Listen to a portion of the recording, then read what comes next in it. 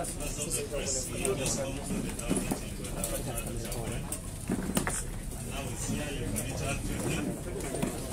chairperson of the Electoral Commission will also talk to you later on. So you're welcome. Let us do it. Okay.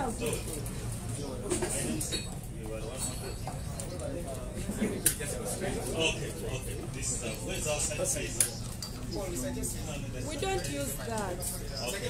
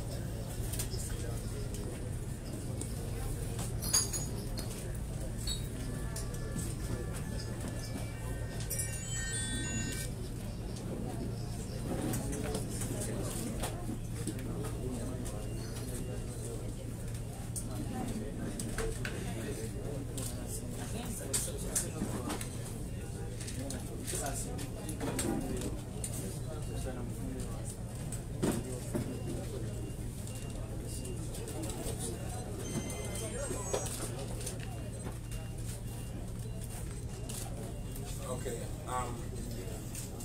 Thank you very much, members of the press. We always appreciate the opportunity to amplify our voices to the people of Uganda and the people of the world.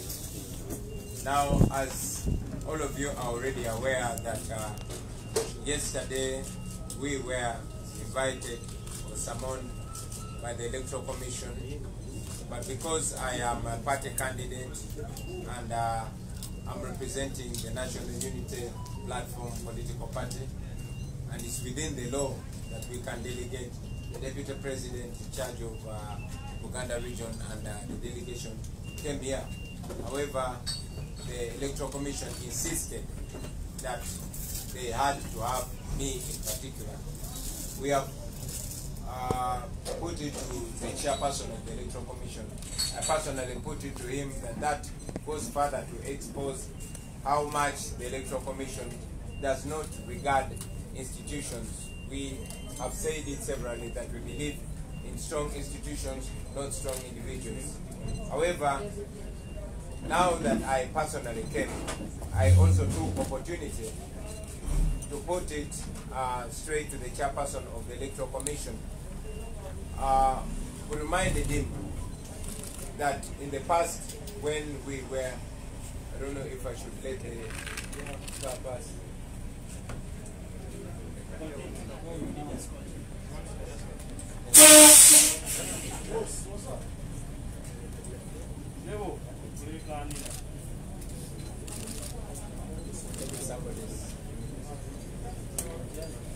I have to make sure it's not deliberate.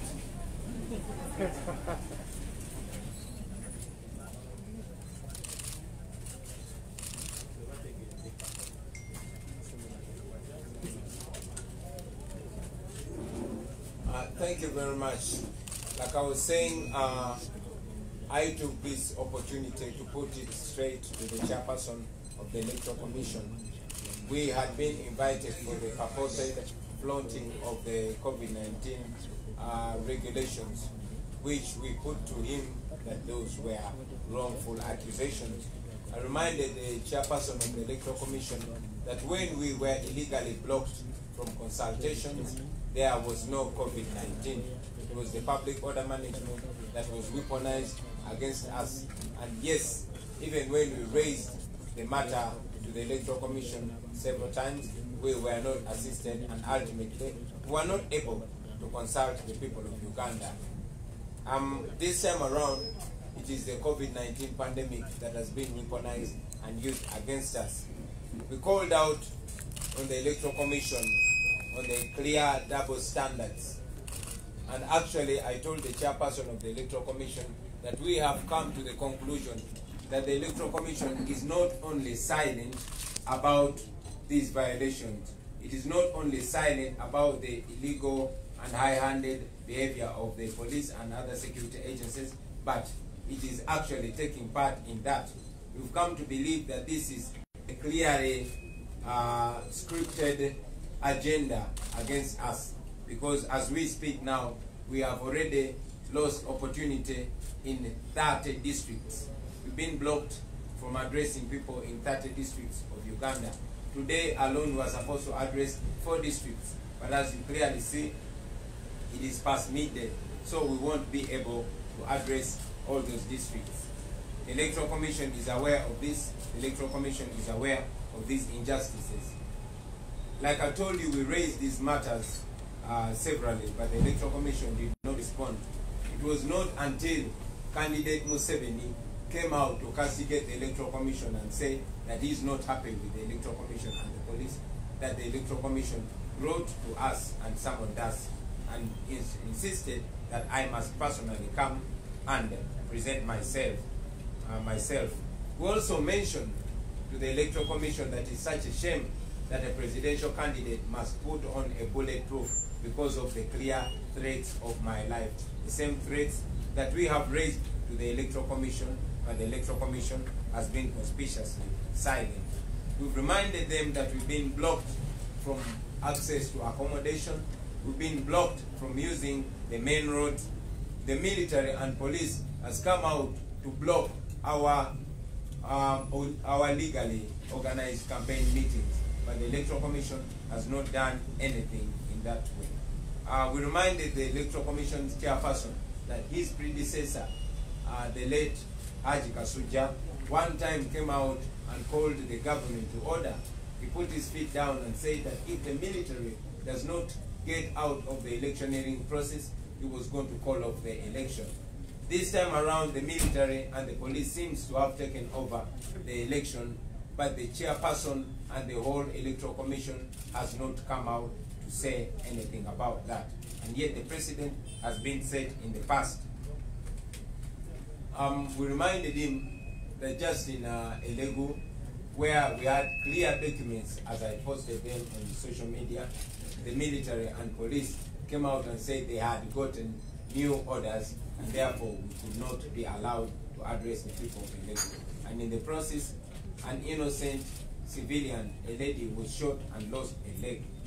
Many things we shared, but it was clear that the Electoral Commission is not in charge. They once again promised us to reach out to the security forces. They promised us that they are going to engage the police. But again, these are the same promises that the Electoral Commission has been giving us, but not coming clean to them.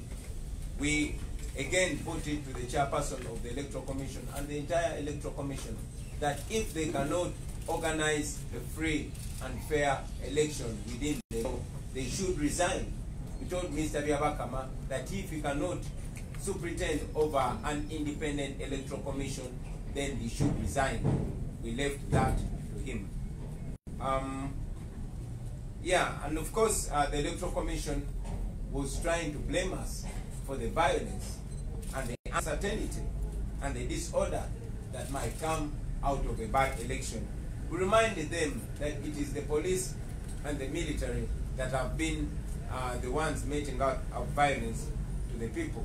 And we also reminded them that the injustice that is overlooked by the Electoral Commission will be the main cause of uncertainty and will be the main cause of chaos as it has been in the past. We thank you, ladies and gentlemen. Basebo ne banyabo tubebaza olw'omukisa guno okwongerayo amaloboozi gaffe eri bannayuganda bannaffe wano mu ggwanga n'abo abali ebweru w'eggwanga. Olunaku lwaleero oluvannyuma lwa ttiimu yaffe eyabadde ekulemberwa omumyuka wa President wa National Unity Platform okujja okusinkana akakiiko k'ebyokulonda nga bwe twabadde tuyitiddwa. Akakiiko k'ebyokulonda kalemeddeko ne kagamba nti kaagala kandidate yennyini ajje. Era tukibagambye nti mu mateeka nkiikirira ekibiina kye bayita National Unity Platform. Kino kibiina si kya muntu omu nga nze, nange kikiikirira mukiikirizi nga president wakyo. N'olw'ensonga eyo kyabadde mu mateeka era kiri mu mateeka okukiikirirwa delegation eyabadde eze okukiikirira. era kyongera okwoleka akakiiko k'ebyokulonda bwe katassaamu kitiibwa bitongole kubanga mu mateeka ekitongole kisobola okukiikirira. Tusazeewo ne tusazaamu kampeyini n'envuga ne tuvuga emmotoka essaawa ezasusse mu 10 okusobola okutuuka wano. Kakati nno ekyo mu mbeera eyo kyajuza disitulikiti 30 zetwakalemesebwa okutuukamu nga tulemesebwa poliisi poza ate eggulo nga tulemesebwa akakiiko k'ebyokulonda akatwaliriza okusazaamu kampeyini yaffe mu bitundu ebyo okusobola okujja. Tukibagambye nti tutuuse ku nzikiriza y'akakiiko k'ebyokulonda tekasirise busirisi ku bikolobero ebitukolebwako poliisi n'ebitongole ebikuumaddembe ebirala, wabula akakiiko k'ebyokulonda kati kirabika lunye tinako kenyigidde mu puroguramu eno eremesa okukampeininga okutulemesa okutuuka mu bitundu by'enjawulo eby'eggwanga. Ekyo tukirowooza kubanga Mwami Museveni candidate naye abadde atambula nga asinkana abantu nga bwe tugenda okubalaga mu bifaananyi bino, naye ye tebamuyise. Akakiiko k'ebyokulonda tekamuyise. Akakiiko k'ebyokulonda tuzze nga tuleeta okwemulugunya mu buntu ne mu buwandiike. Kwemulugunya tulemesa okutuuka gye tulina okugenda, okutulemesa okukola amakubo, okuyita makubo ag'olukale, okutulemesa okwogera n'abantu ababa bategekeddwa okwogera okutuwuliriza era nga n'akakiiko k'ebyokulonda kamanyi. Nga twemulugunya olw'ettemu eribadde likolebwa, nze okutuuka okutambula nga nyambadde bulletproof kya buswavu eri akakiiko k'ebyokulonda, kya buswavu n'eri ebitongole ebikuumaddembe, kubanga mwena bannayuganda mukirabye nga bannegezezzaamu okunzita emirundi egisukamu 2. Ebyo byonna byonna tuzze nga tubyemulugunya mu kakiiko k'ebyokulonda naye nga kasirise. Naye kandidate Museveni bwe yavuddeyo olunaku lw'okwosa eggulo n'agamba nti si musanyufu eri akakiiko k'ebyokulonda. Akakiiko k'ebyokulonda kaddukiddewo ne katuwandikira ebbaluwa ne katuyita tujje twenyonyoleko. Ekino nno kiraga nti waliwo kyekubiira, kiragira ddala nti waliwo kyekubiira mu kakiiko k'ebyokulonda. The Electoral Commission is operating on double standards while they are summoning us for the same things. Candidate Museveni continues to go around addressing massive rallies, carrying out processions, but the Electoral Commission is paying a blind eye to him. Twakyogeddeko n'akakiiko k'ebyokulonda ne tubategeeza ebimu ku bifo ebitulemeseddwa okutuukamu newankubadde ebitongole ebikuumaddembe n'abo buyinza mu ebyo bitundu baadde bategeezeddwa okugeza mu kitundu ky'Eregu. Amagye ne poliisi baavuddeyo ne bagamba nti weewaawo tulina ebiwandiiko byo nebitwetagisa ebitukkiriza okwogera n'abantu abo, naye order yabadde ekyuse era ne batuganda okutuukayo. Mu kanyolaganaako omukyalo omu atalina musango bamukubye essasi era twategezeddwa nti bamusazeeko okugulu. Akakiiko k'ebyokulonda kabadde kakiteekako nti ffe tuviirako poliisi okozesa eryanyi n'okutta abantu, era ffe tuviirako embeera okutabanguka. Neera tukategeezezza nti poliisi n'amagye bwe batabangula eddembe, bwe bakuba abantu, bwe batta abantu, bwe bakuba bannamawulire nga bwe muzze mulaba, n'olw'ensonga eyo si ffe. Era ne tukategeeza nti obutali bwenkanya obw'akakiiko k'ebyokulonda ate nga kakulemberwa mulamuzi bwe buyitebenkevu mu ggwanga nga bwe tuze tukiraba mu byafaayo bya Uganda. Twongedde n'obabuuza lwaki candidate Museveni ye tebamuyise ng'agenze mu maaso okukola ebyo bye banenya ate ffe okukola. Era tugenze mu maaso ne tusaba akakiiko k'ebyokulonda nti bwe baba tebasobola kukola mirimu gyabwe mu ngeri eraga nti tebalina kyekubira, ekikolwa ekyandibadde kisinga okubeera ekyekitiibwa kyandibadde kyakulekulira. Kati munzikirize balage ku evidence ezimu zetulaze akakiiko k'ebyokulonda ne Mwami Byabakama. Wano candidate Museveni nga bwe mulaba yali n'abayimbi basasula okukola ebivulu. Basibye omuyimbi Omunigeria nga bamulanga okola ekivulu mu Uganda, naye bano babikola misana ng'ensi eraba ate bakikola na mu luguudo. Akakiiko k'ebyokulonda katulaze nti kate tekakimanyiko ekyo. Wano baali Luweero nga bataddewo ekivulu mu luguudo mu Makati. Akakiiko k'ebyokulonda ne mwami Byabakama batulaze ekyo tebakimanyiiko. Ne wano baali Luweero. Olunaku lw'okwewandiisa oba nomination lwe bankwata ne bansiba bino ebivulu mwami Museveni bye yali ayisa mu kibuga. Naye era akakiiko k'ebyokulonda paka kati omwezi mulamba kevudde nti tekannaba birabako. Yene embeera nga bwe badde etambula mu kampeyini za mwami Museveni. Wano mwami Museveni yabadde embalala, naye akakiiko k'ebyokulonda kakulaga nti tekakimanyiiko. Batugaana okwogera n'abantu ebusiya ne bakuba tiyagasi n'abasasi mu bantu. Era eyo kampeyini tetwagikola ebusiya, naye mwami Museveni wano yabadde ebusiya.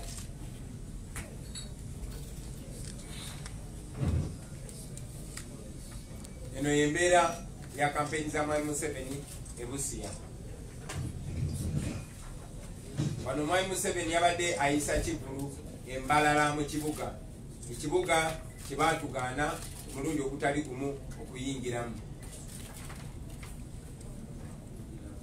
Wano mwami Museveni ng'avudde ne mu mmotoka abuze ku bantu abaali bakuŋŋaanye embalala. Guno gwe mugundu oba procession mwami Museveni abantu basasula n'abakwasa ne t-shirt n'abateekateeka. Era ebifaananyi bikulaga nti bano abantu babadde organized, babadde bateekeddwa okukola ekyo. Wano mwami Museveni ng'ali mbalala. Eno mmotoka ye gye yabaddemu nga bali mbalala. Bino byonna akakiiko k'ebyokulonda kakulaga tekabirabye. Akakiiko k'ebyokulonda twongedde ne tukakolokota olw'okubeera ne kyekubiira. We castigated them for having double standards and for pretending not to see what is going on in Museveni's campaign trail. And again, we called them out on the selective application of the SOPs and also of evidently conniving with the police to frustrate our campaign. Uganda. Ekyonkyogere mu Uganda. Akakiiko k'ebyokulonda twongedde ne tukakolokota olw'okubeera ne kyekubiira n'okulabika nga kirabika lunywe nti kakwatagana oboolyawo n'ebitongole ebikuumaddembe okutulemesa okutuuka gye tulina okutuuka n'okwogera ne bannayuganda. Mwami Museveni mwamulabye e Rukunjiri olunaku lwajjo, mwamulabye e Kabale olunaku lwajjo, ng'akakiiko k'ebyokulonda ne mwami Byabakama bali mu kutuwandiikira okututeekako omusango ogw'okuŋŋaanya abantu.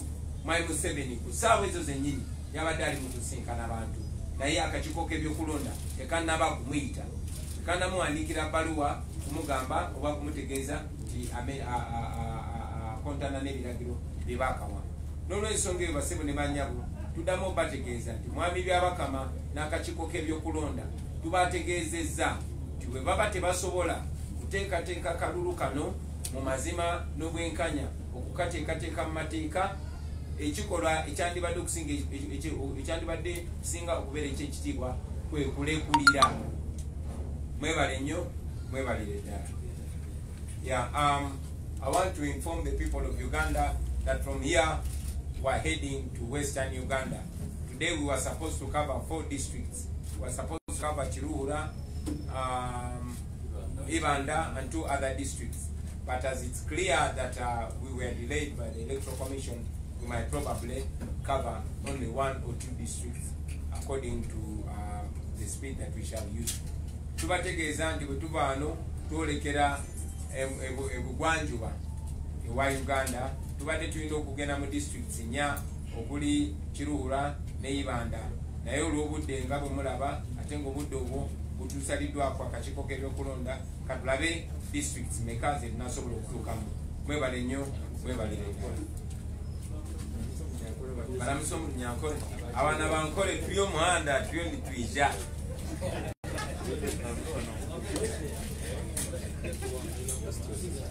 But are you people accredited? The number might come for you. Yeah, we'll just move it. Yes, my name is Charles. I've seen a letter from SSC to the Google company. And they are listing a number of social media platforms which are affiliated to you as Global Chabrani Center. Have you seen their letter? What next? Well, that goes further to expose the level of dictatorship, the level of repression in Uganda today.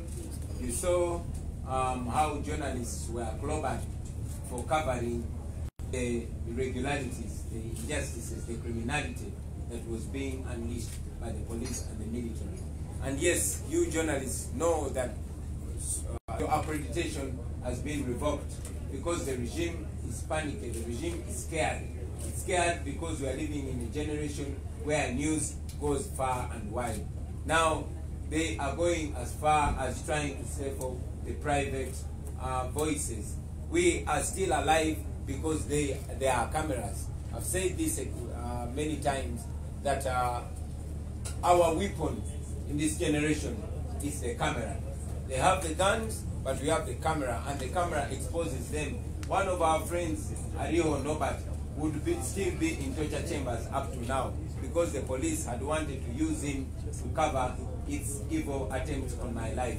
But thanks to the cameras, every evil was covered by the camera, and our brother is free now. You will also note that international journalists have been deported because the Museveni dictatorship fears the truth going out in the world. So that's the writing to Google and the all that is being done to stop for the media to stop them from exposing the criminalities of the regime are supposed to show how panicky the regime is. But the more panicky they are, the more assurance we get that they are on their way out. Uganda. Uganda. No, which was in Uganda.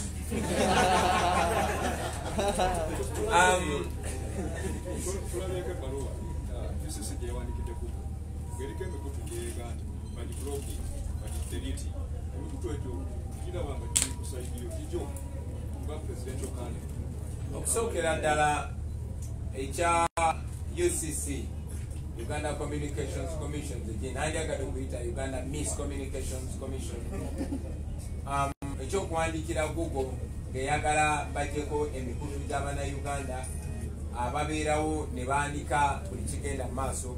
Ekyo njagala kyogera otulaga Abannayuganda level gavumenti ya Nakyemalira Museveni bwetuuse mu kutya amazima. Nze nga kibagamba nti ffe tetulina mundu, tetulina byakulwanyisa, naye ekyokulwanyisa kye tusinga okuba nakyo ye kamera. Ekyokulwanyisa kye tusinga okuba nakyo ge mazima agatali masengejje. Mwakirabye nti bwe twabadde nga tukwatibwa roadblock nga tusibiddwa emabega ne maaso nga poliisi n'amagye baagala otukolako ebikolobero. Bakubye bannamawulire bangi bakyali malwaliro, abalala bavuddeyo n'ebisago. Lwaki bakuba bannamawulire? Kubanga tebaagala ebikolobero bye bali mukola birabibwe ensi yonna. Mwenna mwalabye nti bannamawulire babaggyeko accreditation yaabwe kubanga tebaagala ensi emanye ebikolobero biri mu kugenda mu maaso. Mwalabye nti bannamawulire abava ebweru w'eggwanga bangi babatiise ne babagoba mu Uganda kubanga gavumenti ya Nakyemalira Museveni etya nnyo amawanga agatwetoolodde okumanya amazima. Kakati okuvaayo ate ne balumbagana n'emikutu egiri private, ekyo nno kyongera kwoleka lunye nti nno batya, bamanyi bye bakola bimenya amateeka, bamanyi bye bakola misango, bamanyi bye bakola byongera obalamisa mu nsi yonna. Kyebavudde bavaayo okugezaako okulemesa abantu okumanya ekigenda maaso mu Uganda kubanga singa ebikolebwa bituufu, singa ebikolebwa biri mu mateeka, bandibadde tebatya nsi yonna kubiraba. Maybe we could just look at him and because he needs to run to the western. So yes. And then case.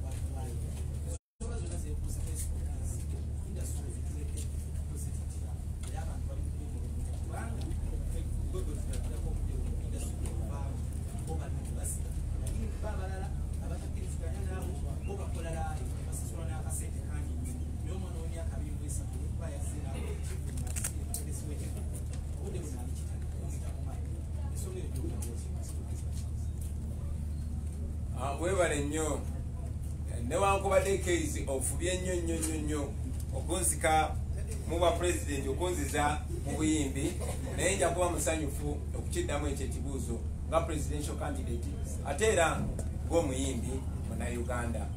Bayimbi bannange bannauganda nakibagambako ate nga sinze tasooka okyogera wabula nga Marcus Garvey yakyogera emyaka 10 egiyise. One civilization is not complete without its art, the highest form of expression of human intelligence. Tuzenga tubagamba nti abayimbi amaloboozi gammwe manene nnyo, amaloboozi gammwe gasobola okubakuuma mu busibe oba gasobola okubataasa ate ne gataasa ensi yonna. Bayimbi bangi babadde basasulwa okukozesa amaloboozi gaabwe okwogera ebikyamu, okuwagira ebikyamu. Bantu bangi nnyo ne basasulwa n'okuvumaganya ekifaananyi kyabwe.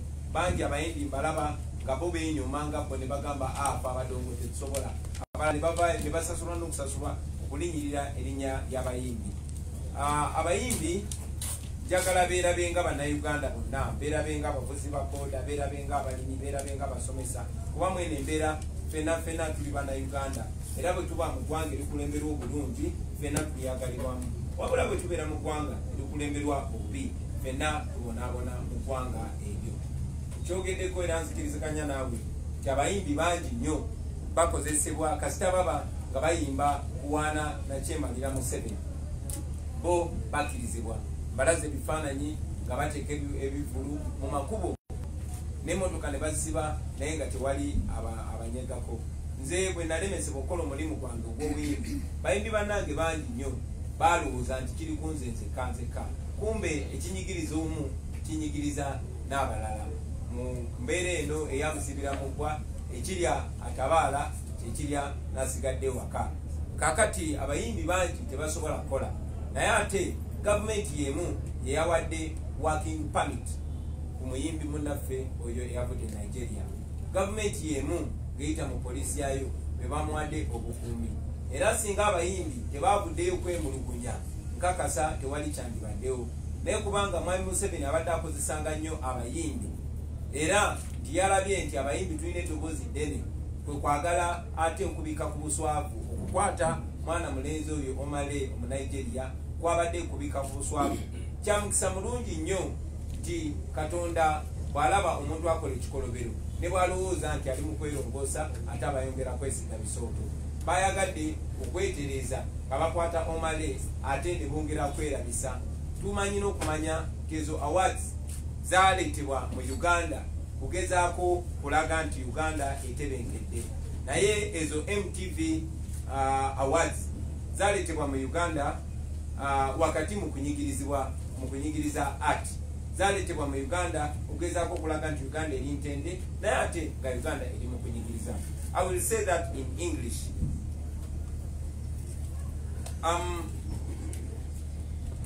The fellow artists have been used in the past to manipulate their loud voices for the benefit of the dictatorship, not knowing that the voices that could actually free them and those and their fellow Ugandans are actually being used to enslave them further. I told the artists before, and as a matter of fact, I was only reiterated what was said more than 100 years ago, that one civilization is incomplete without its art, the highest form of expression of human intelligence. And I called upon artists to know how powerful their voices are, especially in a very critical time like this. Now, the awards that were brought to Uganda were not brought to Uganda in good faith. They brought to Uganda to cover up for the injustices. I really did not disagree with the MTV awards coming to Uganda in the face of injustice in a country where some artists are not allowed to perform, in a country where some artists are not allowed to express themselves, in a country where some artists are stifled on account of their political views. I think, and I still think, that the MTV awards were being used as partners in crime. However, it is also good that this also served as an opportunity to expose the regime further. Ugandan artists have been blocked from working. on account of the COVID-19. Even if some artists have actually been allowed to perform for as long as they are only singing praises for the Museveni dictatorship. Now, the arrest and detention of Omulamuzi, the Nigerian artist, I want to believe it was not anything to do with the COVID-19 regulations. It was an act of shame. The regime was exposed after the Ugandan artists came out to complain about the double standards, to complain about the selective application of the COVID-19 regulations. That is how the police came out to arrest Omulamuzi. But it is the same government that gave Omulamuzi a work permit to perform in Uganda. It is the same police that offered security to Omulamuzi to perform. So it is shameful to the police, to the Museveni dictatorship, to the government of Uganda, and to we, the people of Uganda, that our fellow artist was arrested in Uganda. It's a very bad image to Uganda. As an artist, we have instructed our legal team to work together with a team that is trying to secure the release of Omulamuzi, because it continues to be a shame on us as Uganda and we as the music fraternity. Thank you. One question, yes. One question. Only one. Just Okay, you'll come last. My question is, you said that COVID-19 has been organized by the regime, and that is true. But also as a candidate, you take cognizance that some of your activities might compromise the health of the people. Thank you very much. I must mention that I was on the floor of Parliament and suggested that if it is indeed as risky as it was to have an election, it should be postponed because it is provided for within the law.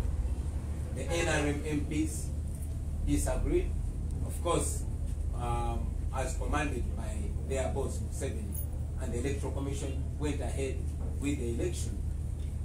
I was also the first artist, maybe in Uganda, or maybe in the world, to come out and sing and sensitize the people about the COVID-19. So we are aware of the COVID-19 pandemic in Uganda.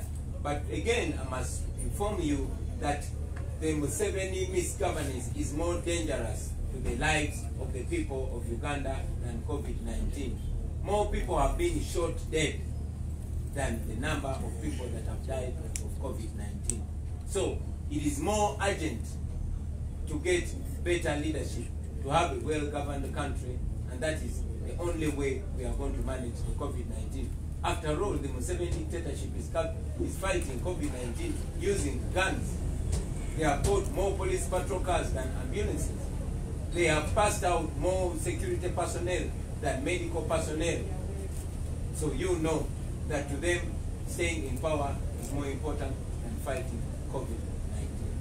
Thank you. Yes, you wanted to know in conclusion, have you agreed with the Electoral Commission that it is not all big gathering, or it's going to be business as usual, since you say that you don't agree with them on many fronts? We informed the Electoral Commission that we don't all big gathering. The supporters that see us out there and also have been being blocked from radio and TV stations, our supporters can only hear from us on the rallies. We continue to encourage them to social distance, and in any case, the military and police tear gases them, and they listen to us from far places. We also continue to encourage our people to wear masks and do as much as they can to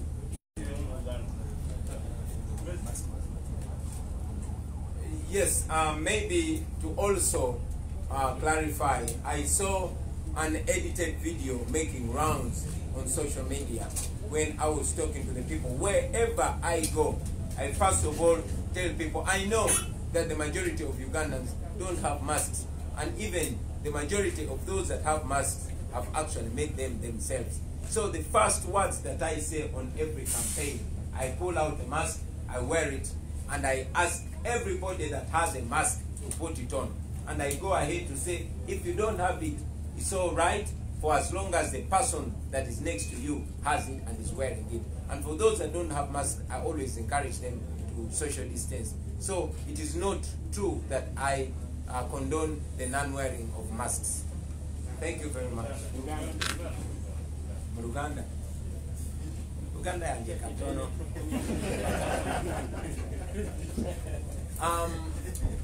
Nalabyeko ka video kebasaze akatambula ku social media nga kalinga akalaga nti nfagira abantu obutayambala mask.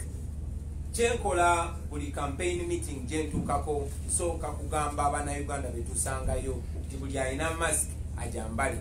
Kimanyi bulungi nnyo nti sente ze twayisukulira buli munnauganda mask zaalibwa era bannayuganda bangi tebalina mask. Era mbagamba era manyi nti abasinga okubeera ne mask byazeekolera bwekolezi. So kyensookerako nga sinayogera kintu kyonna mbagamba buli alina mask ajambale. Era ne mbagamba gwa bw'oba togirina tekina buzibu kasito making sure kyakulinanye ajambadde. Era bw'oba olinaanye omuntu nga tayambadde mask mweweemu amabanga. Jono kyenjogera newankubadde ebigambo byange babifuna ku butambi ne babisalasala basobole okubipresentinga mu ngeri bwe kyebaagala bifaanane. Mwebale nnyo mwebale.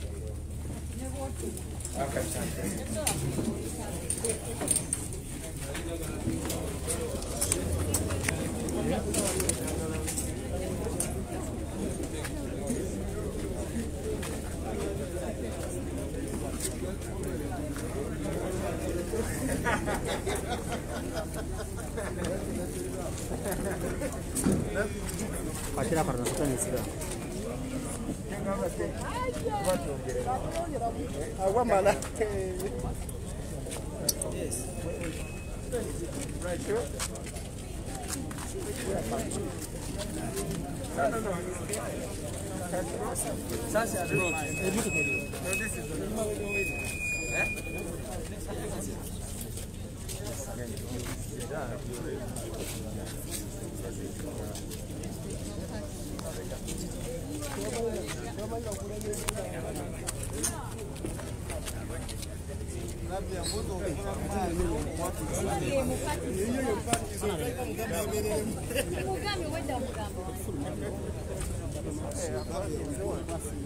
We are blocking those people. We are going to block the president.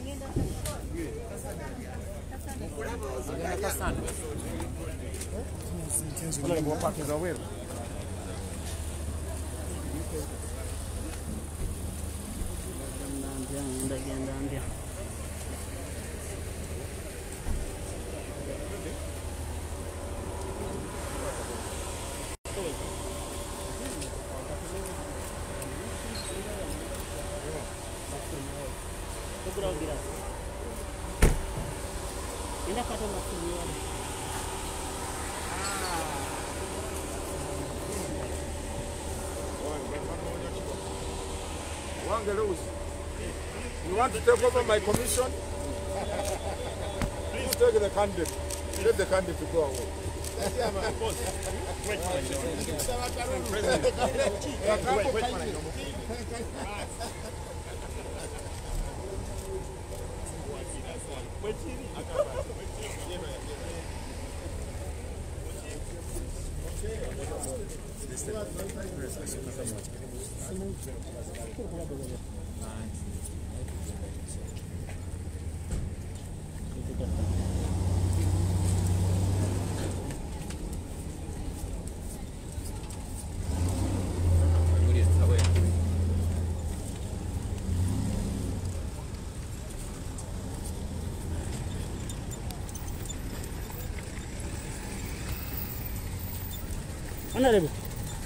Honorable. Ngenda vira ko walinga kusere.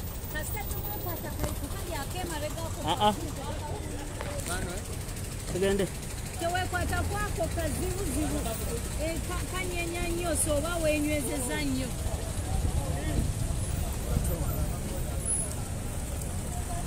Era kuyokubira abali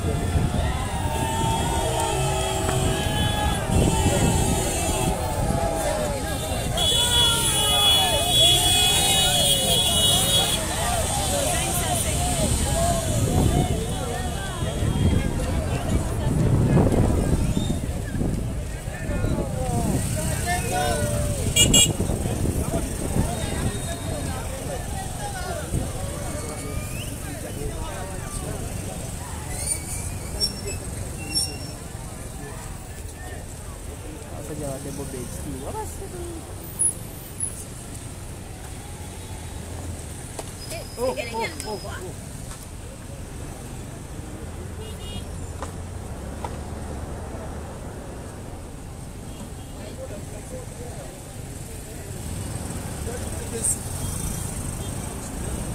no Malako. Malako.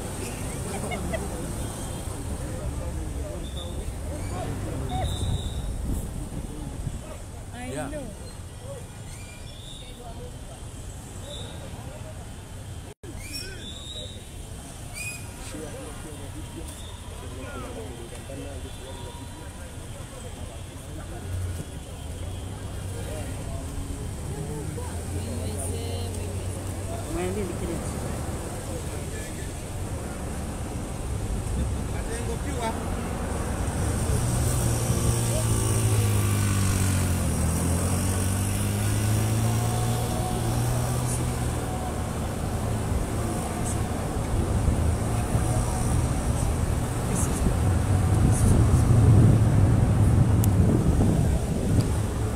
Geto media kole Honorable Robert Kyagulanyi Ssentamu ne tiimu ye nsuubira ensonga etuuse bulungi olunaku olw'eggulo nga mwe mwabitegedde akakiiko kadde kabayise naye nasigira naye ate oluvannyuma akakiiko kirabika tebabadde basanyufu ne balemerako nti alina okuba nga ajja mu buntu.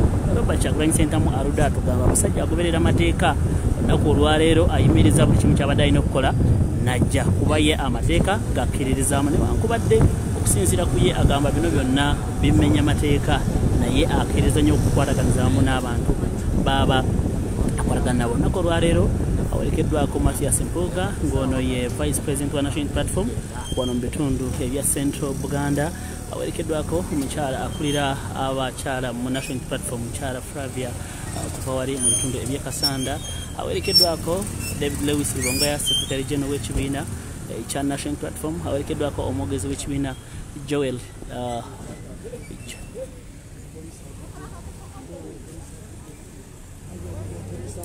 awerekeddwako omwogezi w'ekibiina Joel Senyonyi. Awerekeddwako banamateeka be Mwami Segona akali amagwa Benjamin Katana n'abalala bangi nnyo. Meeting ewedde naye okusinga biba bibuuzo byeyalekayo tebabituukiriza ne leero aleseyo ebirala wabula abawadde obujulizi bw'ebifaananyi obulaga nti ne candidate Museveni naye kennyini bye bamuvunaana byennyini byakola. Wano wewali ekibuuzo ekinene baagala kumanya why Mr. Museveni ye w'ekibiina kya NRM akyalemedde okugoberera amateeka nga we gaasabibwa akakiiko ak'ebyokulonda ate ye bamuteddeko nnyo olukongoolo byonna abibalekedde nga ye candidate.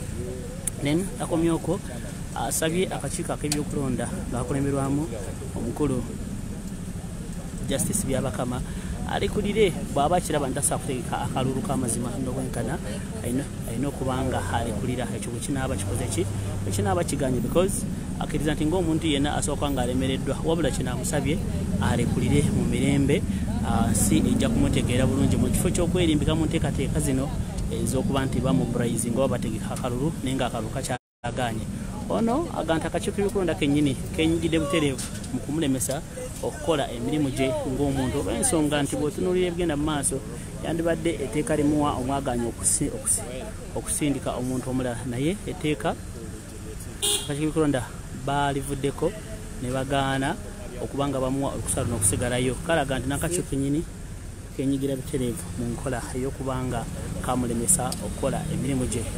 Wano mu nsonga y'emu asabye abo bonna bali mu mulimu gw'okuba nti bakola omulimu gwa security bakola omulimu gwabwe baleme okukola kyekubiira nga bwe kize kirabika mu nkuŋŋaana z'esaako ne districts ez'enjawulo. So bingi nnyo betwogeddeko naye ng'abamawulire abuuzibwa ku nsonga ya Uganda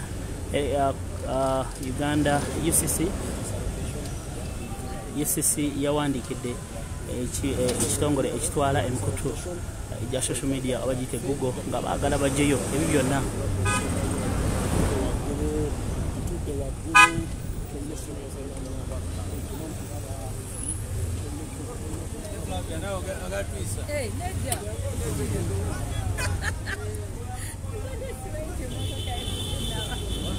Yes, abuzidwa ku kibuuzo ekiwandiiko kyalabikidde ku mukutu nga UCC omukutu ogutwala amayengo g'empewo mu ggwanga lyaffe Uganda bawandikidde Google okulaba nti ejjayo byonna ebize bigenda mu maaso ku mpewo za online n'emikutu egimu okuli Geto Media saako n'ebirala babasaba page zino zijjibweyo olwokuba nti boolyawo zigenda maaso n'okuweereza ebintu ebisasamaza okusinziira ku kiwandiiko kino bagamba nti emikutu gino egyaviirako abantu abasuba mu 5 abaafa gyebuvuddeko nga Kyagulanyi maze kukwatibwa wabula tetunaba kumanya security ya Google oba abavunaanyizibwa basazeewo ki. Kyagulanyi agamba bino byonna byabufuzi biriwo okulemesa bannayuganda okumanya ekigenda mu maaso mu nsi yaabwe Uganda naddala nnyo eri amawulire gano aga online agatalimu editing oba agatalimu okusooka bakwatamu nga bwe kizikirabika mu nfunda ez'enjawulo. So yembeera eyo Kyagulanyi akyagezaako kubanga ayogezera n'akakiiko k'ebyokulonda okulaba nti katereeza embeera ekyagaanye oluyolu. Kyagulanyi akakasa nti olunaku olwaliro abadde alina okutandika ne Western Uganda mu disitulikiti y'e Kiruhura mujjukira nti wewava abakulu ne Mwami Museveni eyo yasibuka ebitundu ebyo olunaku olwaliro gy'adde alina okubeera n'ebitundu ebirala disitulikiti endala 4 naye olw'embeera akakiiko k'ebyokulonda tasobodde kubanga agenda. Ono akakasiza nti asuubira bwe bunaazibira ajja kubanga at least akavalinzeeko 2 bwe zigaana at least emu asobole okuba nga atandikira olunaku olw'enkya. Kitegeeza ki nti olunaku olwaleero ajjuzza districts 3 ezo zonna ezimu azituuseemu n'atoogera n'alemesebwa ebitongole by'okwerinda ate nga n'ezimu tasobodde kuzituukamu nga bwe mwalaba ebyali mu bitundu ebyerira recently n'ebirala bwe bityo ebize byetolera ku nsonga bwetyo. So districts 3 tanaba zituukamu olw'embeera bwetyo. Agamba nti bino byonna bigezaako mutiisatiisa naye ng'omuntu ye taweddeemu maanyi. Abantu baitu aba Western Uganda erisooba Kyagulanyi Robert Sentamu president w'ekibiina kya National Platform yashimire kuba jombi kiweka byokwe arikubaramusyaho arikubashaba kalulu okusinziira aha tiimu yehemba jangu botu bakishaba wobala mbebaza bwebaza banyayuganda konka abw'enshonga y'akakiiko k'ebyokulonda okumwetera izooba bazayo baganira konka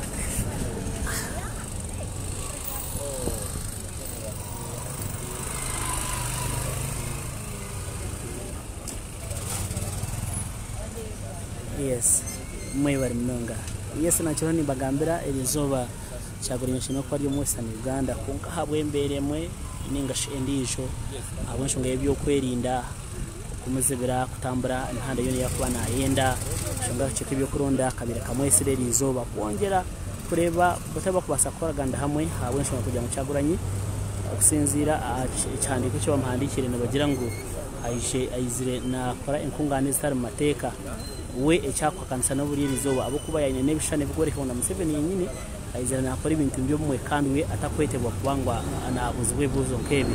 So erizooba tiyabasa kuba nahika mu Western Uganda kino okutandika disitulikiti ya Kiruhura era eshaha yoona yagira ngu nabaasa kwija omwanya gwa disitulikiti ine ziyashima okuzamu erizooba nabaasa kuza mu disitulikiti nk'ibiri ningashi emwe then Nyakuba Nkyakare aza kuba nayongera enteekateeka yehe omu Western Uganda okwetoorora ihanga lyonna kwabira ry'omu Northern Uganda abire ari omu Western Nile abire ari omu Eastern Uganda Obasoga abire ari omu Karamoja. So ni mu Western Uganda Kyagulanyi National Platform President ariho naija kongera kutambuza enjiri y'emirembe hamwe n'obwegiita okureba ngo mwatambuza enshonga y'akarura ka 2021 naronda okubeera president w'10 mu ihanga ry'etu Uganda yishwa nga besimbireho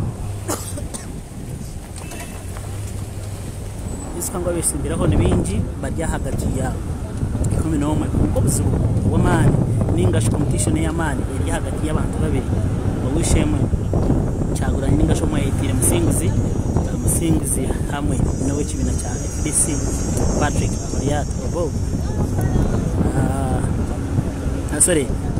Kyagulanyi Robert Sentamu wa National Platform hamwe na Mzee Yoweri Museveni tabahaburwa ngisha hali mu ntebe emyaka 75 kumane ngasho okuvuganya kwa maani kuri hagati y'abantu baberaho abanyihanga nimwe kuza kusharaho nawashimye kwa president omahago amwe 2021 bingi bine ebirohozo bingi bine subi umusigazi mutogo w'imyaka 3 na mushanje shaheji ubugamba cyo Byagomba izire akiri umusigazi muto imyaka Byagomba zahariya umurakamocha gakamocha gishaha nabera magere konka isiyona icyengere musegiye cyaguranye arikwembera group y'abasigazi bingi abakwenda impinda hinduko munsi yabo n'abajya Museveni byakozire akosire konka kirebuka ngo hiyahika takintu cyakwasa kungira yihangeri na agenda mission kushishe ibyo bice byakozireho so no bamushaka kugira ngo ahumure mirembe bashobora babare bashobora babone kwatara hamwe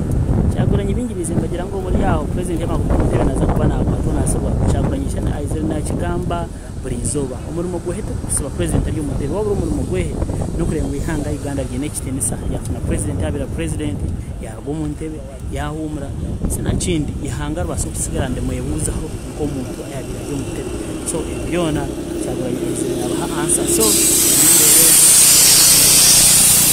nyobere burizoba cyaguranye nazafata ho muri Uganda ningashi hataha ntatekwa mutari yundisho kandi tuwena arikubasa kufuna karurumbi cyoke byo mwishwa cyaguranya kashendo kubaryo muri mbara obuyabe natongoza manifesto yehe ya national platform police hamwe n'amahe gakashinga kibuga cyona gazira abantu gatera abantu gakwata abantu takwenda cyaguranye bahikara arahiyabira ari sena kindi ninga kutakumwe kibuga cyonka abantu bingi bakabasa habuza bahika umwanya wo ahira rejo ya bireri ninga sho cyikoro babasa kutongoza manifesto so nazaga ko murundo rwa kabiri aje abashaba karuru ukureba mu mwamushakira kandi yase kubacishira umwihanga ryona muri bendera isabzaige so cyecho abantu bitu abari mu kweka byacekega tubagaranyo abantu bitu abari mu bitunde bya photo portrait we really love you so much tubakunda muno hadiera hano alari yes alari wari mu sana Uganda mbarara bushenyi bamwita muchunguzi no musinguzi. Then from Singuzi we go to Fort Potro. From Fort Potro that side of Chariba fe abatoro na abatoro kati abanyoro mukamweta arari arara hano. Then sides of Teso this guy has a name. So what you to Ghetto Media what you to tabulira nimi kunimi. For those of you are following us from abroad, those are in Uganda, we really salute you so much. Thank you for loving Ghetto TV. Thank you for loving Ghetto Media. We are always here to give you, though we have some problems there and there, but we are trying so hard. We want to thank the technical team for fighting hard in order to make sure that we are still on. I know it's a big job, but at least for the last 2 weeks we are fighting with the hackers, we are fighting with the thieves, we are fighting with the people who think stealing is the only option they have in this world. Instead of working for their families, instead of working for their future, they are ever aiming at stealing. So, Ghetto TV, we are ever ready. We have every team. Technical team, thank you so much, and we are really proud of you. I know you are doing a great job to make sure that we are on today and tomorrow and forever. Ghetto Media is here to give you. We are not serving one person, we serve our nation. And well, they are also not protected. Well, they also have masks. Yeah, as you can see, Robert Chagulanyi Ssentamu is followed by military, Uganda police and army from Kamocha, from Electoral Commission headquarters to his office, Kamocha, where he's going to start the journey to head to the western Uganda. It's the life that Chagulanyi is passing through. He has been at EC from morning, the meeting has taken 3 hours in order to come out and talk to the issue the press. It's life. They have not agreed about anything on what we should discuss as to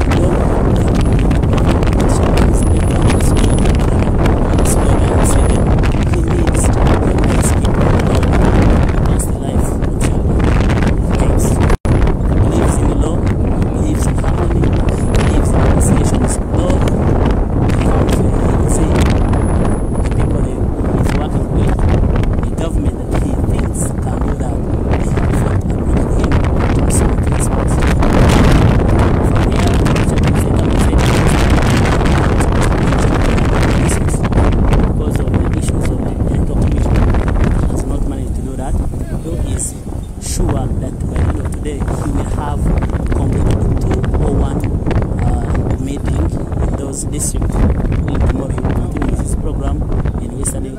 up to around 28th. So that's life.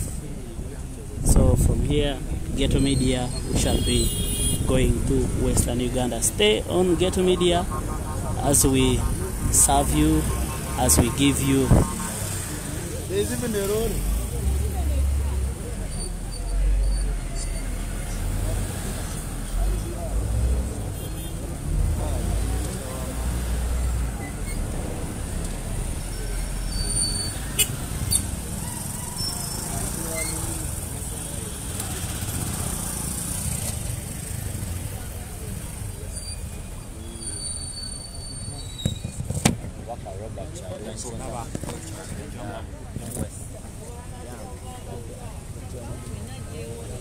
Ya Robert Chagrani Center mu ekanga yorekera ku office enkulu wali ekamucha naye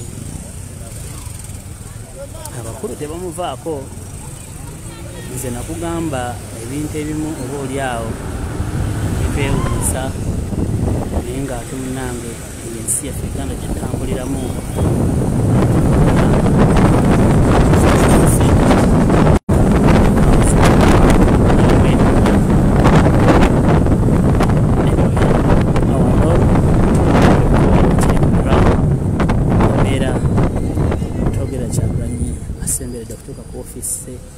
wali ekamucha ku national platform. Abachene police tebamuvaako.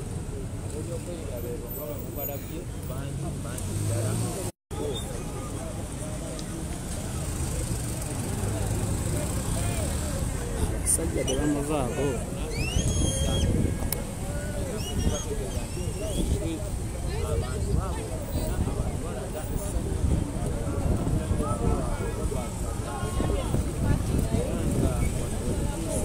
Abasajja tebamuviirako ddala buli bwayi tebamutambulirako.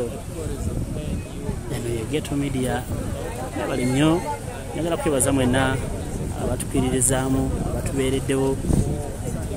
Ennaku zino tulina ebizibu by'amaanyi nnyo tulina okukolera wamu ffenna ebyetuzaffe ezisinga. Abasajja bali mu bitundu ebyerira tetwasigaza n'akatono obudde obw'ekiraalo. Twala kino tuyingizaawo kino naye ago gonna maanyi gammwe. So bwe tujja mu maaso gammwe temutukoowanga. Kyagulanyi ne wagenda amagye gajjudde. Ate abasajja aba black abakamba bentera okugambako.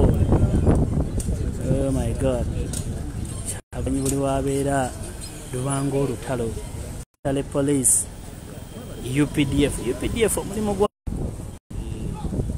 poliisi ye Uganda saako n'amagye emirimu gyabwe kirabika gyo gya njawulo nnyo okwawukanako n'ebyo bye tumanyi because they are all kubakuuma abantu naye wano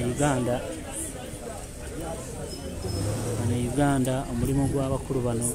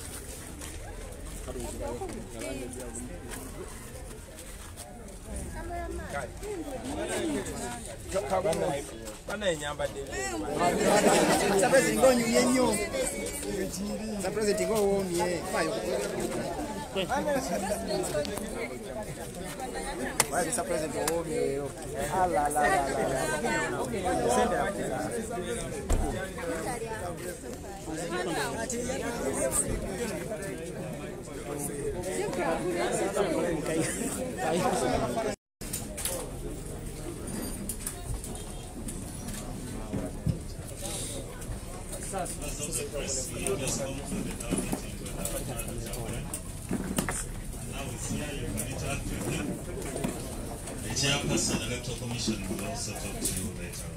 So you're welcome. Lewis.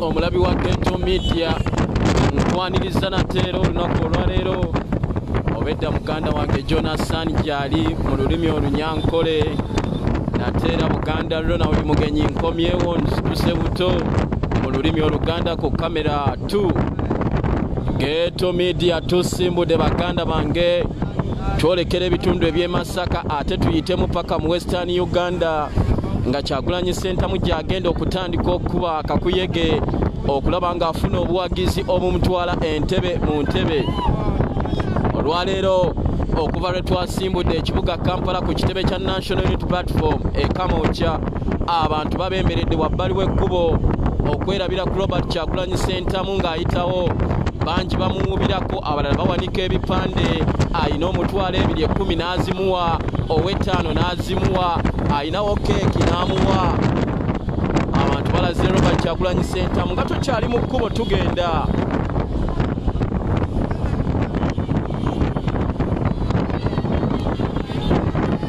muganda wange buli tawuni ennene ne tawuni entonotono abantu baweddeyo basobole okwerabira ku Robert Kyagulanyi Center nengera kyengenda okulaga mu maaso walusibwa inalaale wabula ayitamu buyisi kwolekera Western Uganda bannaffe ab'Erushere Yibanda Ntungamu Mbarara n'ebitundu ebirala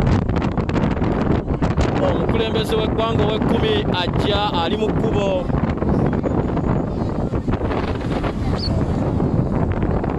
muganda wange nkutegeezezza buli we tuyita abantu baba bayitirivu nnyo nga bamulindiridde abategeera nti Kyagulanyi agenda kujja babeera bamulindiridde lengera amazina ku kkubo abantu balaba enkyukakyuka ezze mu ggwanga ey'eddembe abantu bakkiririza mu kalulu baagala okukyusa ensi yaabwe ewatali kubakuba ku mukono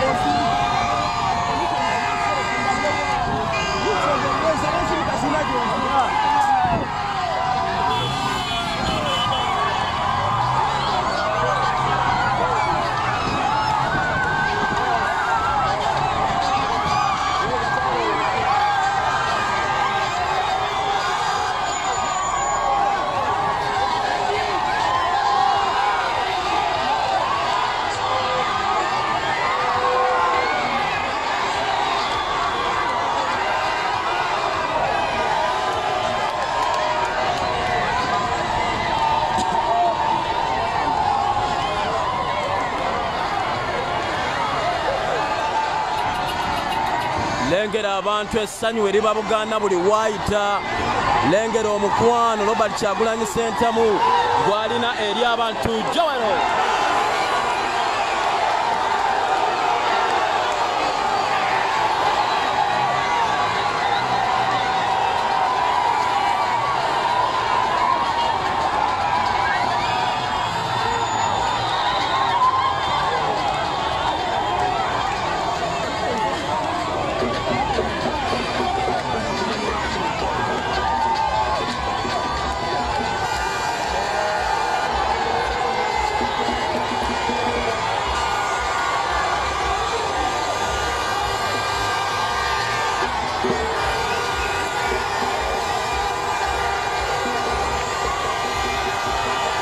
Yes, tuli mu mpigi, tuyingidde mpigi.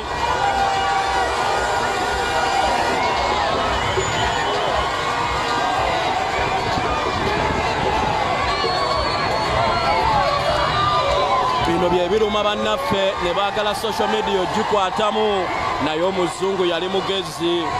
Tusimbudde Ghetto Media lengera omuntu bw'alaga Robert Kyagulanyi Ssentamu omukwano.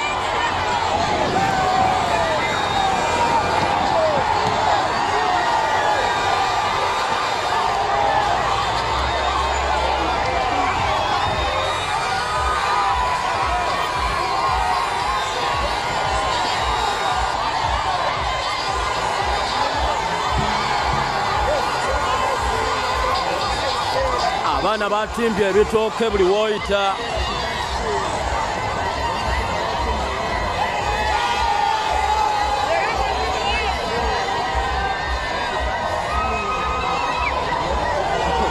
Ane TV wetujja amagezi naye nga ffe tetusobola kukiraba.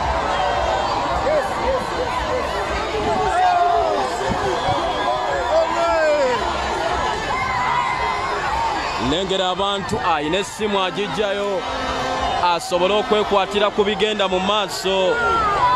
Abantu bali madinisa g'emmotoka basowoddeyo emitwe beerabire ku Kyagulanyi Robert Ssentamu President w'e10 abakubira bannaabwe gye bava babakubira babagamba omukulembeze wuuyo ajja, omukulembeze atuyiseeko ng'ajja eyo.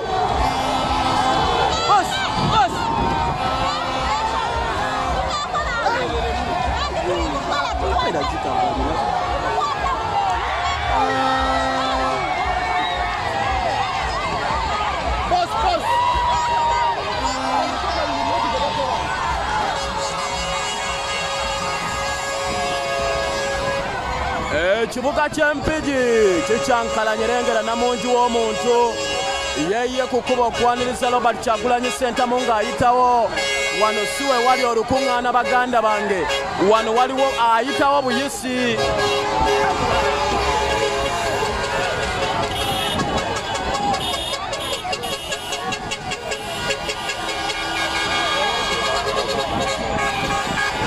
Mpigi ewuumye lengera abantu mu madinisa.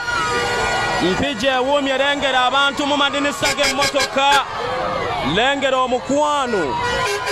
Lengera omukwano gutali mugule. Yes, Ghetto Media tusimbudde baganda baffe. Munnamagye azimbye akasajja n'aleka emmotoka mu kkubo naye era ng'oyimiridde. Yadde oli genositeemu naye era oyimiridde. Lengera munnamagye azimbye akasajja ku mutima n'agaana ogijja mu kkubo naye era oyimiridde era bayitewo we banaggwayo oneeyongerayo. Agivuga nno wanuwe naye era walemedde. Baganda bange njagala okubategeeza ekiri mu kkubo tugenda mu Western Uganda. Abantu b'Embale Lukiri Lukidi, abantu b'Embalala, abantu b'Embalala, abantu b'e Rushere Yibanda Isingiro. Omukulembeze w'eggwanga ow'e10 Robert Kyagulanyi Ssentamu wuyo buli woyita abantu bamulindiridde okumuwubirako okumusanyukirako. Abali mu mmotoka bayisaamu emitwe madinisa, bayisa emitwe madinisa wakiri bamuwubireko. Ghetto Media tusimbudde twagala okwebaza abo bonna batuteeramu essaala okulaba nga tutambula tutuuke bulungi buli gye tulaga. Omukama yekka y'ayinza okubaddizaawo, essaala tuzeetaagira ddala. Ffe tukugamba nga Geto Media tukyagenda mu maaso okuweereza abo bonna bakola ebyabwe bakola byabwe. Anti ffe tuyimirira ku mazima, y'ensonga lwaki abantu bakkiririza mu mpeereza zaffe.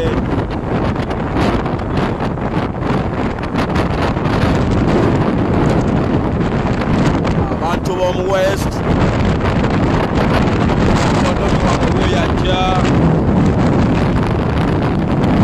Abantu b'omu West mukodomi wabwe weyajja.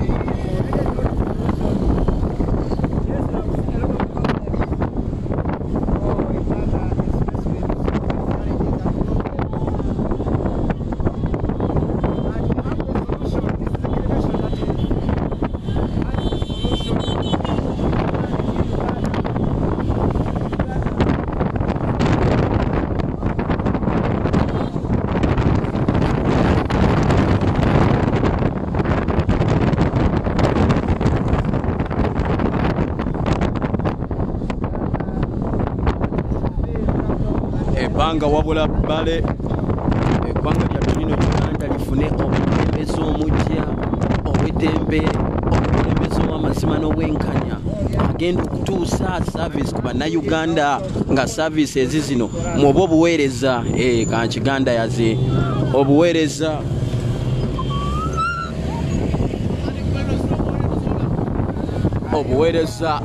omuli obw'amalwaliro obulungi, enguudo ennungi, obuyigiriza obulungi, obwenkanya mu kooti oba mu bitongole by'amateeka byonna, empeereza y'abasirikale ey'emirembe omutali kutulugunya munnansi.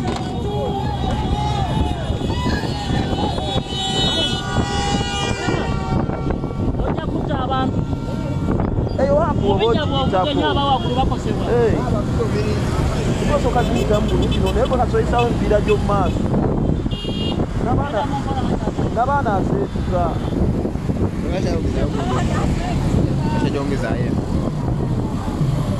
endabirwa amasobola ogyongerayo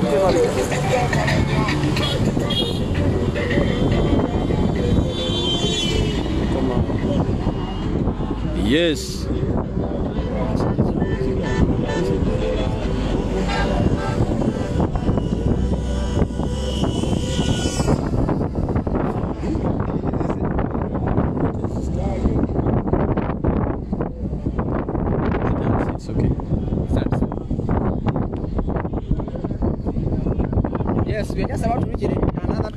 Ab'eryantonde mweteeketeeka omukulembeze w'eggwanga ow'ekkumi ajja. Saagala mbanyonyola ennyambala egyayambadde leero naye nga pulezidenti ali smart nnyo. Ali smart nnyo baganda bange, n'olw'ensonga eyo gw'ayimiridde ku kkubo okumuwuubirako togoberera naye yimirira ku kkubo omulindirire osobole omuwuubirako omulabe nga bw'anyumye. New Uganda, new president, new brain, new construction, new services, and new liberation.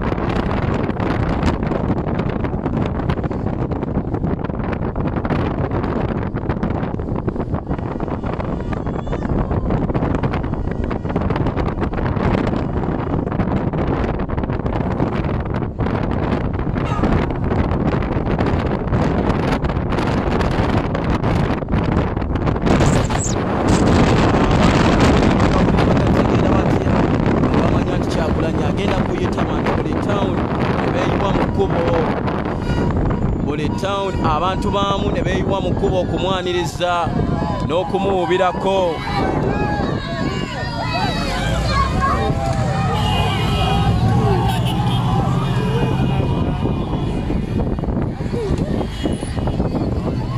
Bino Kyagulanyi byayagala okuwonya abantu amayumba gaabwe gali mu mazzi. New Uganda, new generation, new political party, new police behaviors, new Uganda where there is no land grabbing. When you look at Uganda empya ennaku z'omwezi 14 olonda omukulembeze w'eggwanga lino nga ye Robert Kyagulanyi Ssentamu agenda okukubeereza mu mazima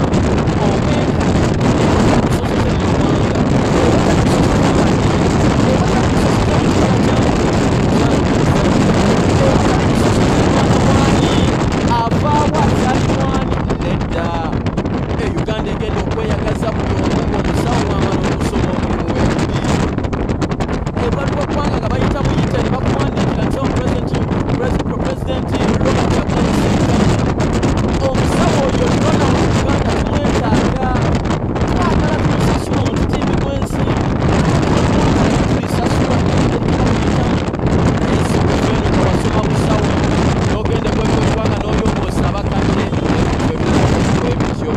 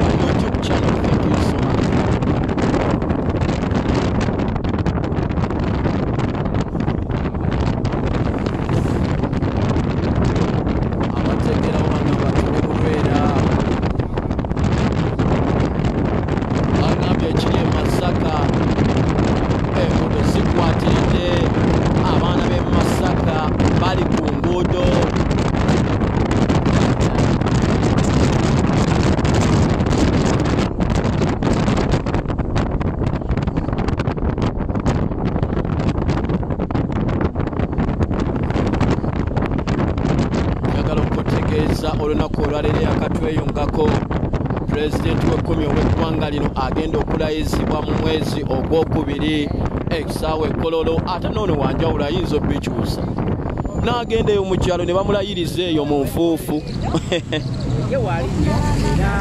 olunaku olwaleero agenda mu bitundu eby'omu west Mbarara oba Mwankole gyagenda okutandika okunoonya akalulu ebitundu bino abamanyi ebyafaayo byabyo mu bimanyi omukyala w'omukulembeze w'eggwanga gy'ava aliko njogero n'aliko anaatera okuvaako omwami atukalakasa emyaka 35 gy'ava bajjeno ba RPC ba DPC kye bava ekitundu kino looza mutegeera bulungi tugenda naye ate ekyenjawulo ekiriyo ne pulezidenti w'ekkumi Robert Kyagulanyi Ssentamu agenda ku buko bamwesiga ng'akyayina enviiri ziri muzitegeera bulungi ne bamuwa muwala waabwe tamuyisizza bubi n'omulundi n'ogumu amwagadde wakati mu mbeera eri gye yalimu omukyala naye n'aba mulungi naye n'atukulamu omulimu mulungi ne bakwatagana baabo ku bubaka bwa paalamenti kati baabo entebe mu ntebe era bagamba we twakwesigira ng'okyayina envi nakaakano tugenda kwesigako omukoddomi waffe tukuwa obukulembeze bw'eggwanga lino abantu b'Embalala bebeegera ebyo abantu b'omu West sinze tugenda kukwesiga tukuwe eggwanga lino naye wadde tulikuwadde kyotugamba tukiyimiriddeko nti ogenda kubeera mukozi waffe. Abantu b'embalala be boogera bino sinze nga babigamba Robert Kyagulanyi Ssentamu tugenda kwesiga tukwasa eggwanga lino naye yadde tulikukwasisa Kyagulanyi tukusaba oyimirire ku mazima nga bw'oza otugamba nti ogenda kubeera mukozi wa bannayuganda so si boosi waabwe nga bano ababaddewo. Tukwesize oli mukoddomi waffe otukoze birungi byereere.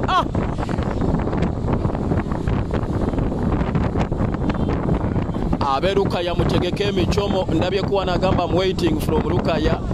Abe Lukaya mutegeke emicomo kasitola babayisizaamu emitwe byeffe nene nga tugaayagaayako owa tuli bannayuganda. Abe Lukaya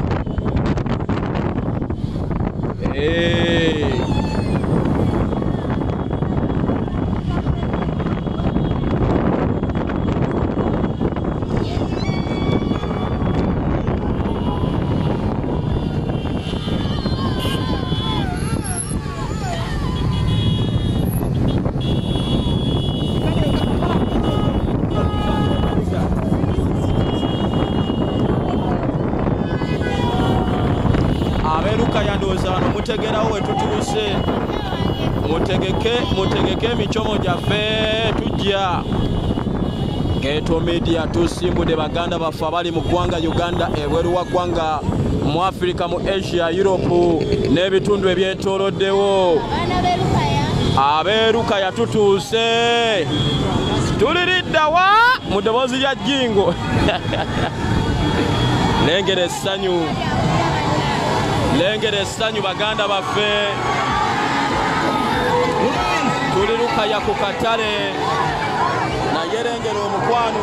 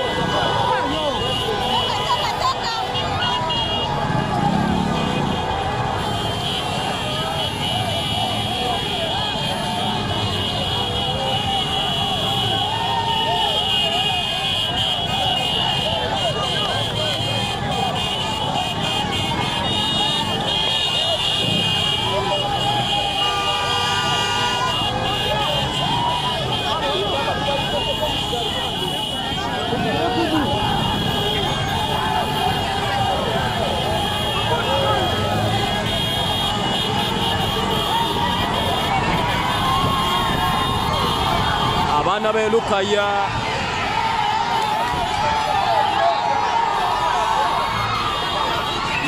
ekuta akatirengere kiri mu maaso.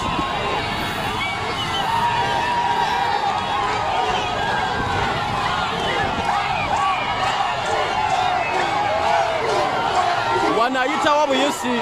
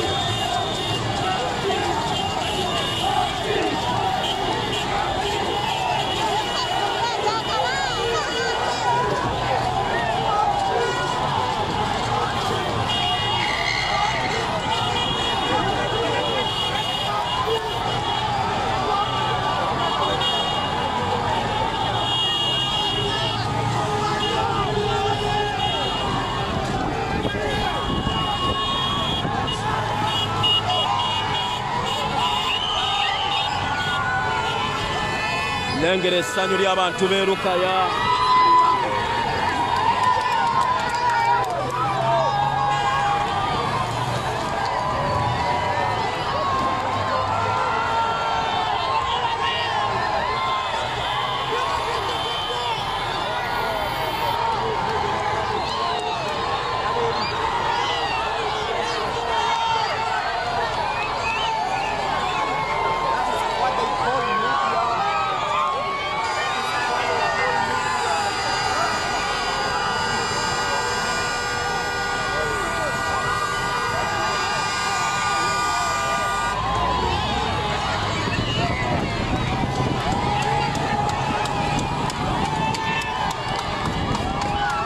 Abantu b'e Lukaya yalengera omukwano gwe balaze Robert Kyagulanyi Ssentamu bamwaniriza ng'ayitawo.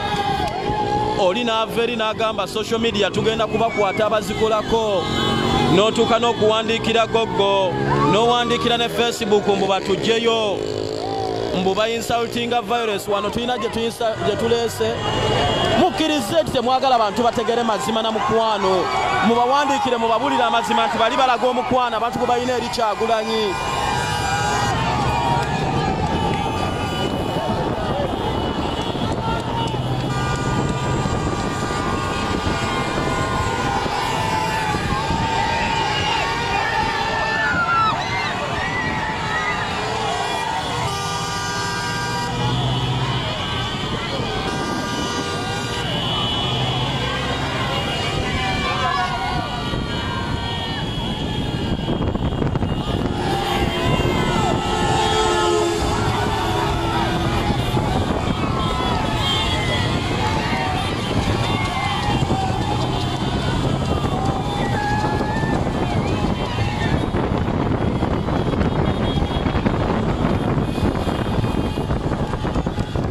Amasanyalaze ge twogerako bulijjo mugalabye.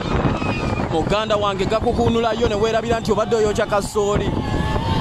N'oleka gonja n'oddayo ng'asiridde n'ogamba ayizulu kasita ndabye ku mukulembeze w'eggwanga. Geto Media tusimbudde baganda baffe. Bino bye bituwalanya omwami eyavuddeyo n'agamba nti social media baagala omuntu alaze ekyo ekigenda mu maaso ate nze mba nkoze buzibu ki.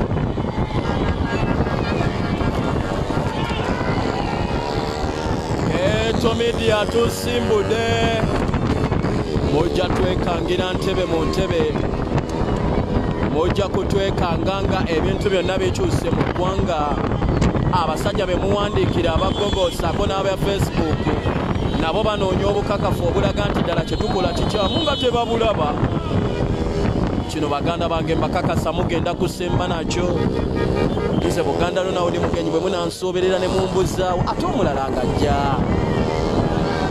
Mpozi muwere smartphone mu Uganda ng'okukwata ng'ogirina musango.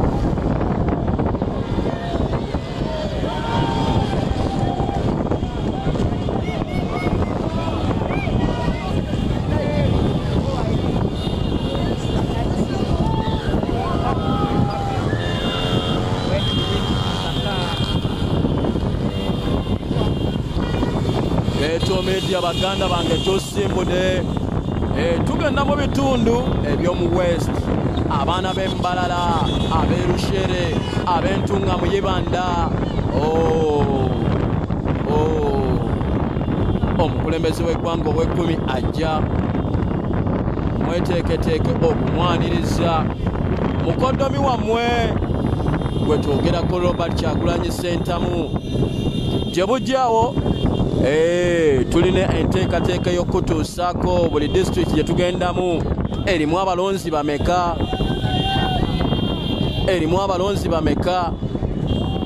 Tugenda tandika okusomera buli disitulikiti abalonzi abalimu. Tetwagala abalonzi emitwalo 4 wafeeyo obululu emitwalo 12. No. Eno Geto Media yazze kulema. Kirabika aba Facebook bafunye basese n'okuseka. What you have to know that those people they don't monitor any video, any broadcast gye tuteekayo. Kati bino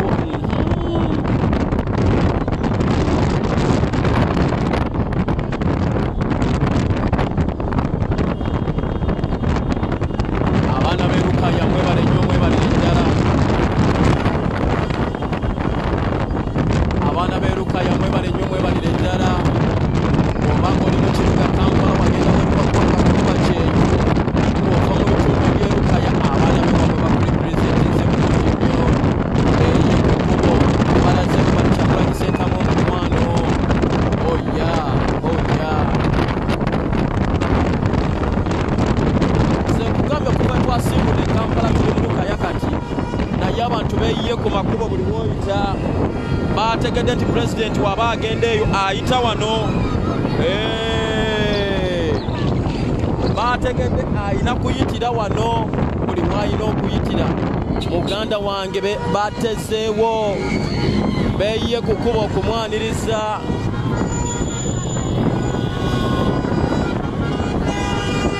abasomerako ku St. Stephen's College bajja mbatumiddeko essomero liryo tuliiseeko St. Stephen's College bajja mbatumiddeko ba Obi ne ba Ogi oyinayo omwana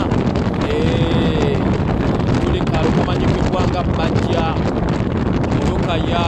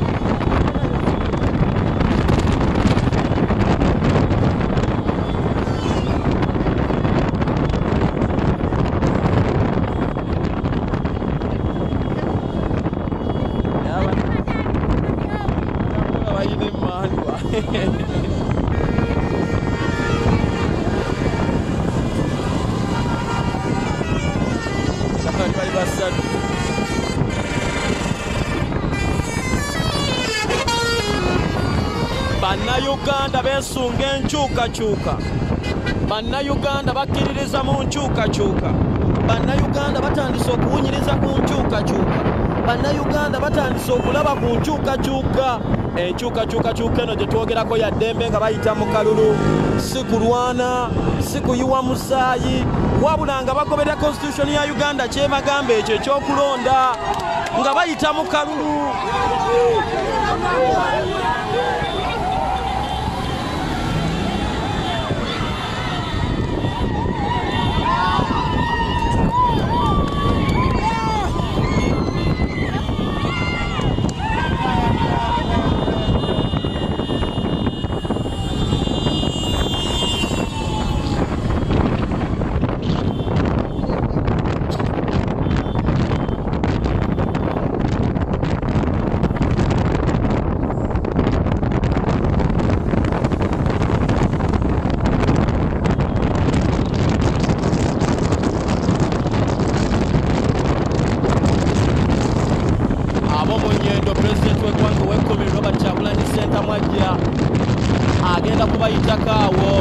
Are you ready?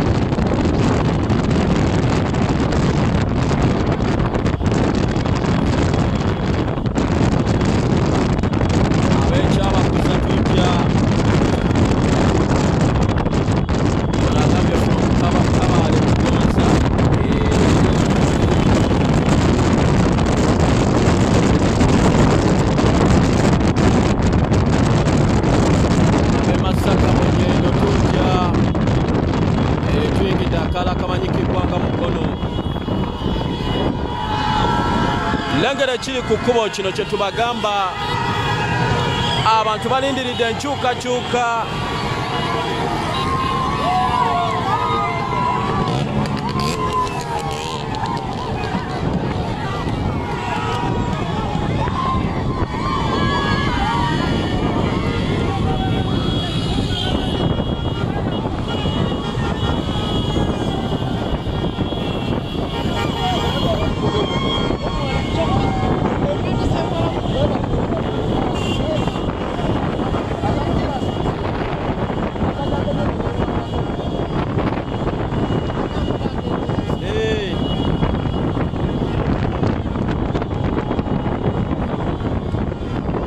njagala okutegeeza bannayuganda mwenna gye muli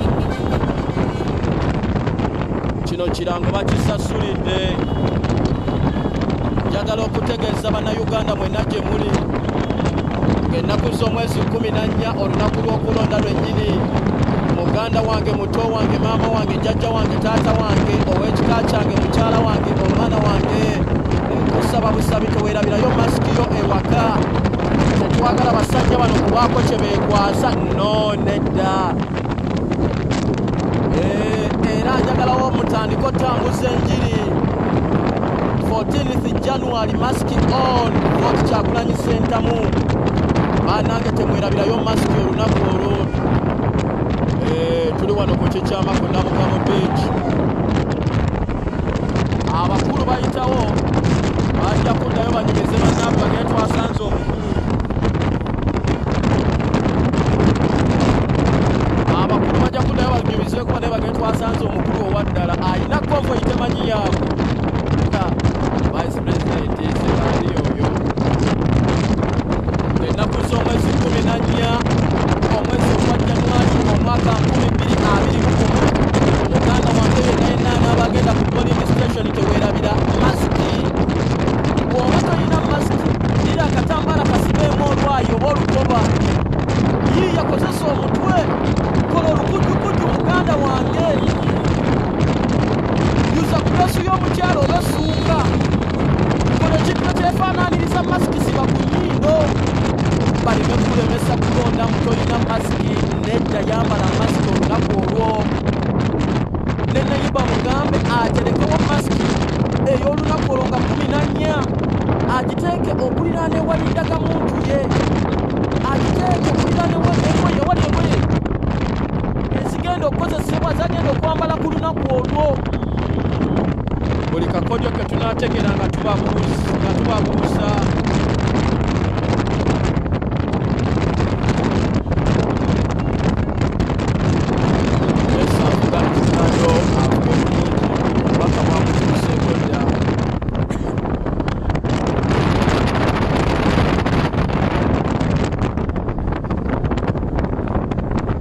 gwali mu kulaba vidiyo eno ng'olina gw'ogiraba naye eri ku Ghetto Media mumbulizeeko amanye ekiriyo ng'ennaku z'omwezi 14 bw'aba takimanyi mukuba akaama omugambe Uganda lwegenda okwenunula nga tulonda Robert Kyagulanyi Ssentamu.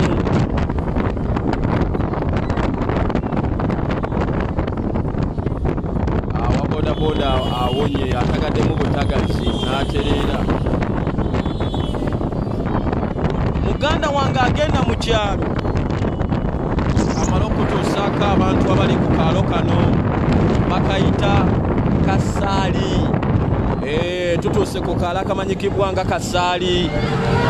Lengera ekiri e Kasaali, lengera omukwano abantu b'e Kasaali gwe bayina. Wano ayitawo buyisi.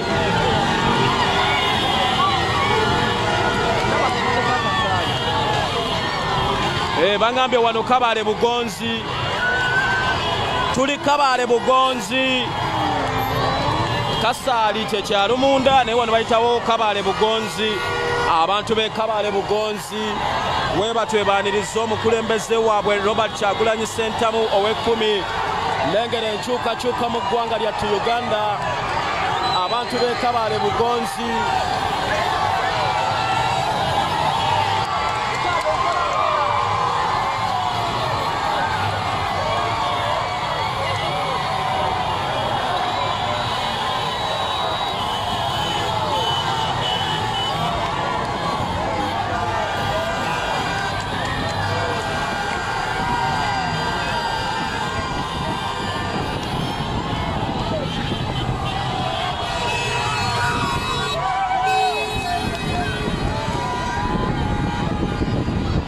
lengera generation yeno bakandidate banaabawulira bawaga. Abantu b'e Kabaale Bugonzi mwebale nnyo, mwebalire ddala kwaniriza Robert Kyagulanyi Ssentamu President w'e10 olugendo olulungi.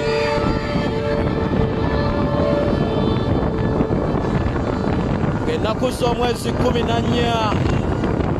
Mask is a mask. Ngenaku zo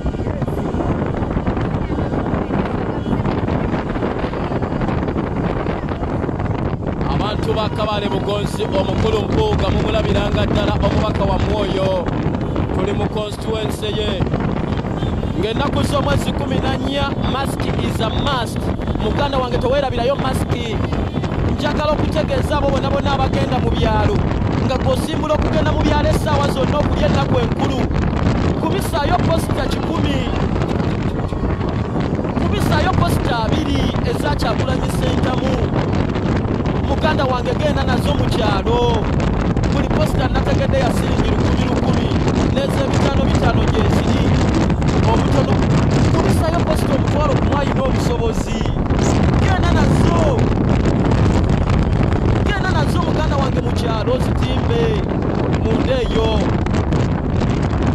Abantu b'omu kyalo bategeeze bateekeko masiki.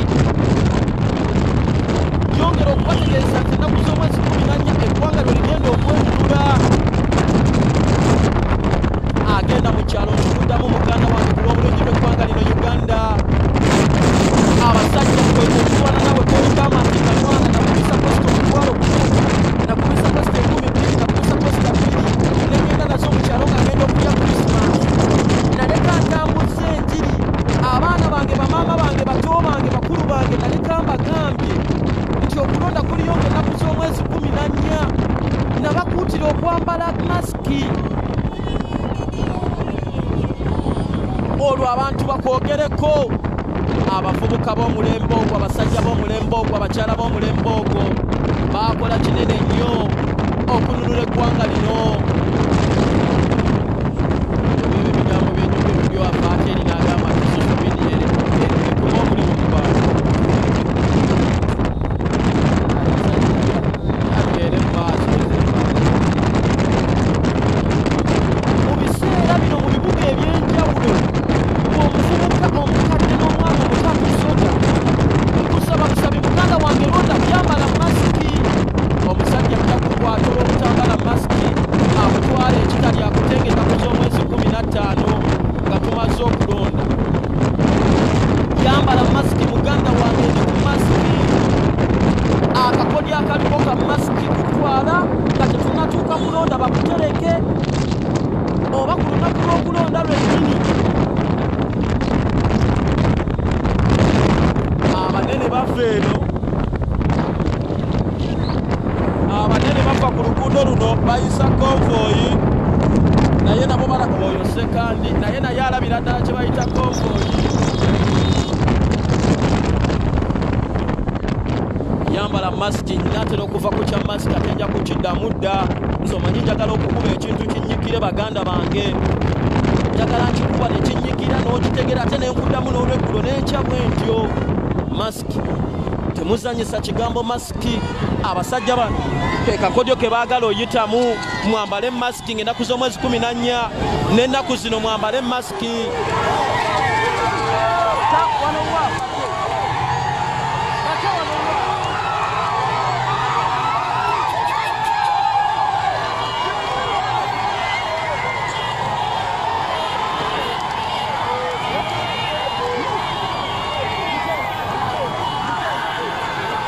Yes, tuli mu kyalo ekimanyi ggwanga Butende. Uganda Matazi Katamba Uganda Matters Katamba High School mbatumiddeko. Tuli Kitamba Kitamba.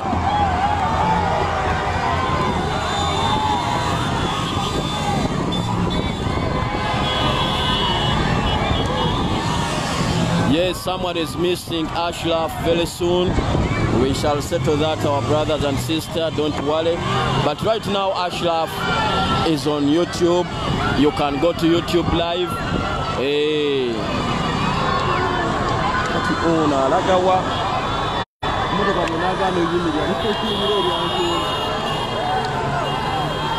Geto media tusimbudde baganda baffe.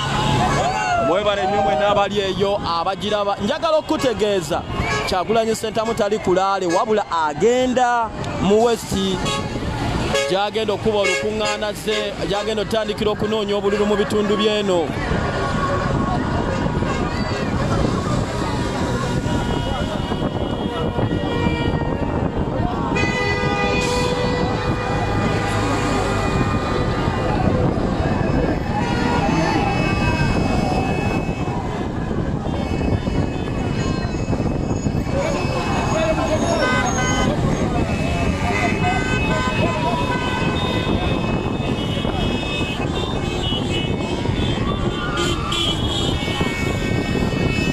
Mask is a must. Mask is a must. Mukolereyo t-shirt eyongereko 14th January 2021. Wansoteekeyo mask is a must. Muganda wange Desert Graphics tanga. Muganda wange Desert Graphics. Kolerayo t-shirt oteekeko 24th January 2021. Mask is a must. Nesunzo girabo